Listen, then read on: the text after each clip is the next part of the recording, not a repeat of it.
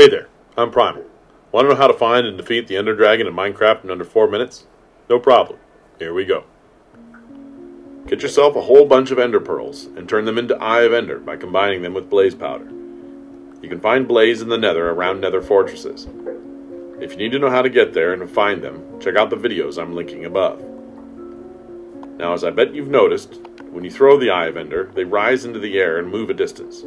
Follow them. If you run out, mark that spot with a block or a torch and come back when you have more Eye of Ender. Keep throwing and following them until you reach a village. This village will be the one with the stronghold underneath. When you see the Eye of Ender going down toward the ground, you're in the right spot. Dig down until you reach the stronghold. Each stronghold in Minecraft has a portal room. You're going to need to explore the stronghold to find the portal room, so bring lots of torches. This stronghold is designed to try to make you get lost. So try to mark the way you've come so you retain your bearings.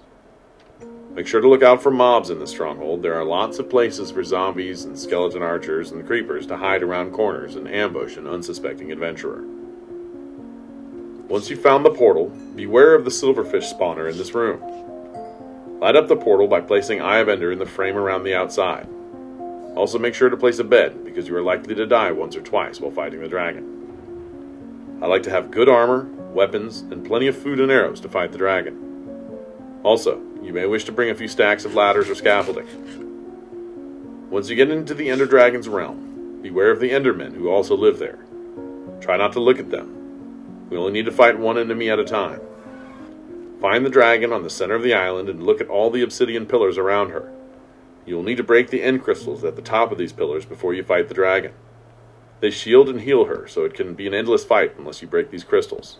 Use your ladders, or scaffolding, to climb up the pillars with the iron bars around them, and use a pickaxe to break them. The end crystals blow up when hit, so try to keep your distance and use a bow and arrow, or crossbow to take them out from range. Once you've broken one or two of these, you can target the other crystals from up on top of these pillars. Sometimes they will not be within render range, so shooting above the fires that are underneath them can help you hit them if you can't see them. Once you've taken care of the crystals, you can go down to the fountain where the dragon sometimes hovers above and attack her with your sword. One thing to note is the dragon is loud. Be sure to turn down your volume to preserve your speakers and your ears. Once the dragon dies, she will drop an egg and a bunch of experience orbs. The dragon egg will never hatch, and there is only one per world, so save it if you want. It is a rare block and makes for a nice decoration. After defeating the dragon, you have a choice. You can either jump through the fountain and return to the last spawn point in your world after seeing the Minecraft credits, or you can continue on to the outer islands of the end. If you see a small portal block, you can go through with an ender pearl and spawn in the outer islands. There are end cities and end ships here, where you can find some good loot. You can even find elytra wings, which will help you fly in the world of Minecraft, so they are worth looting.